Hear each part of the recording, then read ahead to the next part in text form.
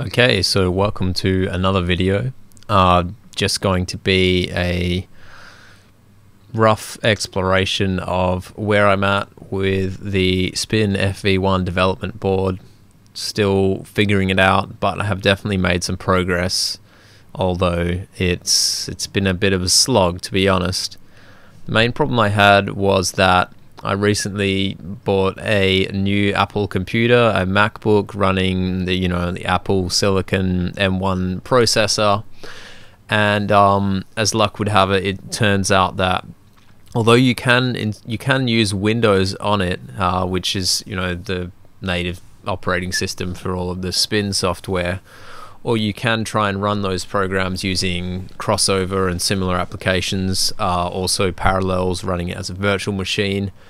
No matter what I tried, I couldn't get this program, SpinASM, to show that the dev board was connected properly over USB. I wasn't sure if it was because of I tried different ways, using Parallels and running Windows as a virtual machine, although that means that you can only run Windows 11 on ARM because it's an ARM processor, so it's not Intel. I wasn't sure if that was the problem. I wasn't sure if it was because I was using Thunderbolt ports and not traditional USB ports.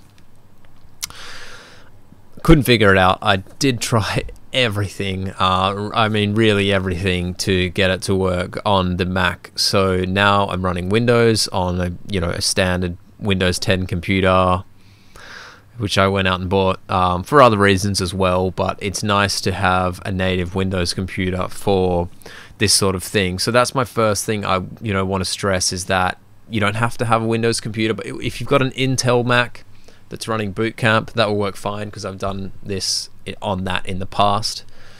But then it's not so much fun having to boot to go between the two operating systems. I still don't really know what I'm going to do, because I do use Final Cut to edit videos on a Mac, but I'm trying to learn DaVinci Resolve on here. Anyway, that's beside the point. So here we're running SpinASM. This is one of the two main programs that you use with the FV-1. This is essentially where you can write programs or load programs and then load them or assemble them to the board itself via the USB port. It's actually very simple to use. The coding side of it is obviously going to be difficult. That's the part that I'm learning, haven't made much progress on. The other one of the two programs is this one here, which is really cool. It's called SpinCAD-Designer, but you can get these both for free online. This is essentially a GUI based version of SpinASM, and what you can do here is you can essentially make a patch just with the GUI.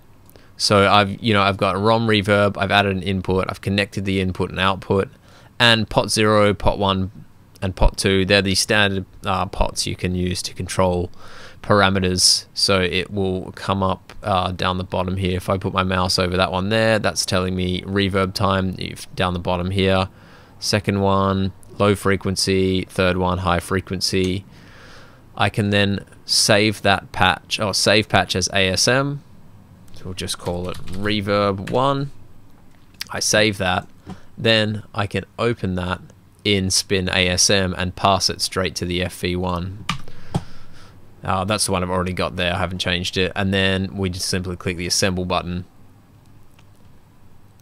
and that's literally put that straight on there. So a pretty cool little thing once you get set up. I haven't spent too much time exploring this, but I'm definitely going to. It will tell you, so if you try to stack two reverbs, for example, it will tell you that you've used up all the delay RAM. If I put this in, yeah, see, there we go. So I think that means that you probably just won't get an audio output if I do that, if I do it that way. But I'll see what else we can do with this, because there's a lot of options. So obviously you've got your inputs and outputs and standard sort of mixers and stuff like that, wave shaper, dynamics, filters, delay, reverb, modulation, pitch, your control parameters, I don't know too much about the rest, but we're definitely going to delve deeper into this and see what sort of cool sounds we can make, because at the moment I'm just sort of over the hump of getting everything actually set up and working, which is a nice hump to be over, because now, you know, it should be the fun part. If you want to go into the weeds and learn all the code parameters, it is really well laid out on the Spin website here. So it's got, you know, all of the code functions. It's all in here. It's very detailed, but you know, it's well laid out. So I do intend to go through all this and get a better handle on it all, as well as this PDF manual with all the instructions set. One thing I will say, with SpinCAD-Designer, so it's a Java program. So obviously install Java, and then I did install an application called Jarfix, which just allows you to run SpinCAD-Designer with a double click, rather than, I think, sort of loading it into Java and assembling it and stuff. It gets kind of complicated. I don't really know the corporate reasoning for why you can't just double click it without that Jarfix thing, but it is what it is. So anyway, I've got a guitar here, and this is all connected up. So that's that reverb program that we loaded.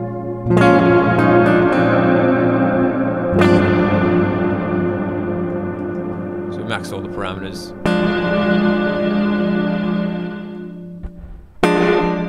That's the shortest reverb time, and the longest, it's not too bad. I think it is the maximum time for any FV-1 reverb, but I'm gonna see what we can do with that, because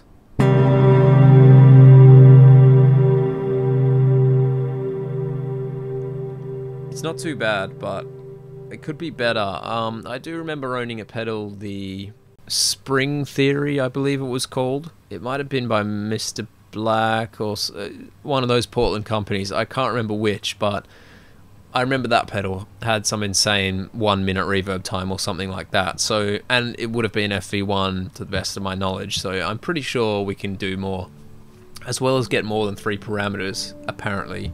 The other thing I'm going to try and do is a vibrato, a digital vibrato, because I've currently been working on a Boss VB2 vibrato clone. That was difficult enough in its own right. So I'll show you. I just used a amalgamation of schematics from the BYOC clone, as well as some of the older Boss schematics. So this is basically the VB2 schematic, and then if we open up the layout was a nightmare. I used a lot of surface mount components to get it into a reasonable size enclosure. I still really don't expect it to work, but we're gonna just see what happens. I've already ordered this online from JLC PCB. So as you can see, it's pretty high parts count. This is way over my head. I really had no idea what I was doing with this, to be honest. And I'm sure, you know, people can critique the sloppiness of the layout. I'm not an electronics engineer by any stretch, so I kind of just did my best on this. I left any of the polarized caps, and obviously all the transistors and pots, trim pots and ICs weren't surface mount. Pretty much all of the caps and resistors are surface mount. Diodes weren't. So that does, once you get it all going, that, you know, that can help. Basically the parts ordering, so JLC is a really good site. You can see there's my schematic, and then this is, you have to input all the parts you want them to use. So that is a long process. Basically you can spit out a file of your like your pick and place. So if we open up my one, it is, I believe it's this one.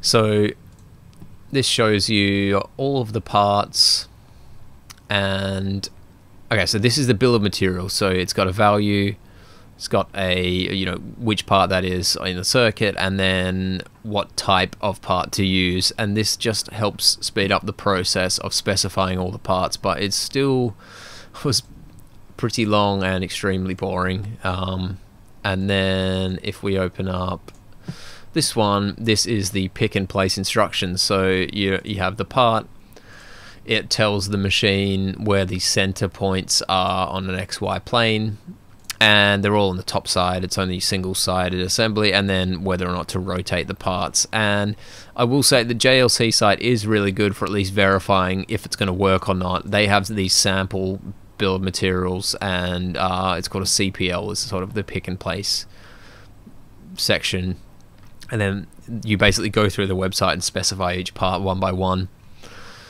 which, that's all done. So we're going to see how that VB2 pans out, and then hopefully compare it to the digital equivalent with the FV-1 chip. So yeah, that's where we're at. Let's just have a listen to a few more of the sample programs. The other thing I will say is that, the SpinASM program is really good. It has some sample programs as well, so you can go open project. These just come with it, so ROM, pitch, whatever that is. It's got explanations for each line of code, so it's a really handy learning tool in my opinion. So let's just assemble this and see how it sounds.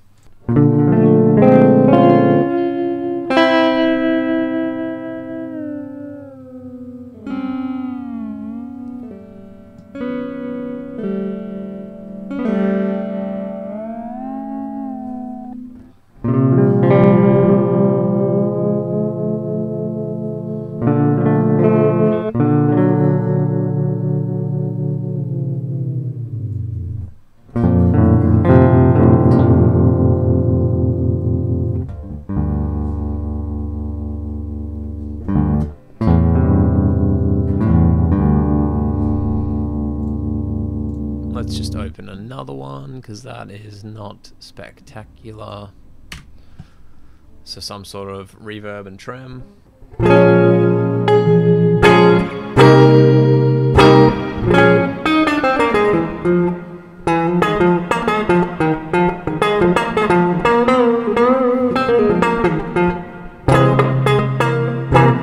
So yeah, that's basically all I've got for today. We're definitely going to keep experimenting with how far we can take the FV-1, and then, if I'm happy with the results, then I will consider building some digital pedals. I mean, I think I'm currently more in the camp of I would rather learn to code for plugins and stuff like that, just because the power of computers themselves and smartphones and stuff like that, it seems to be a more you can do in terms of digital effects that way, compared to being limited by the FV-1 in a guitar pedal enclosure. Everyone seems to have a computer somewhere near their guitar rig these days anyway, and an interface for the most part. So I'm torn on where to spend my time with that, but yeah, we'll see what happens with this. It's nice that, I don't have a computer science degree or an electronics engineering degree, and the FV-1 is made for the sort of the DIY layman, at least, so people like us can kind of learn to make digital effects, or at least for ourselves, at least for DIY use. So we'll see how far we can take it, and if you have any questions, definitely just leave them down below. Once I have a bit more knowledge, I'll do a more in-depth video on all of this, I think. But let me know if you have any questions, or if anything isn't quite clear from this video. We can definitely explain that in more detail.